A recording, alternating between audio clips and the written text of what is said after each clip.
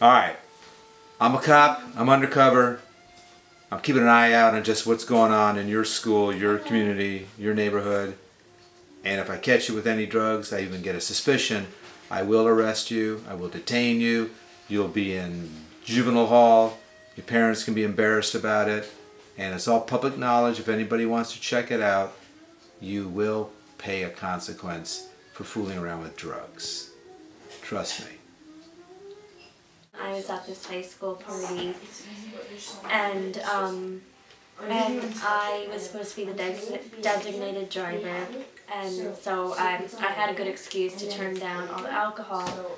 But then these kids were trying to get me to do acid with them and to smoke weed, and they were like, "Oh, it won't affect your driving." But I told them very specifically that I don't do that. And then later on, like, the cops showed up and a lot of people got in trouble, but I was okay because I did the right thing and I did not commit to peer pressure.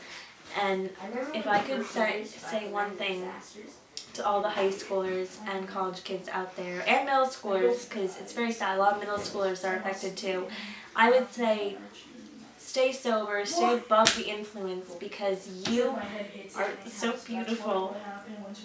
What do you think of drugs, Garrett? I don't know. I'd rather play computer. Yeah, I'm addicted to my computer. I never took drugs before.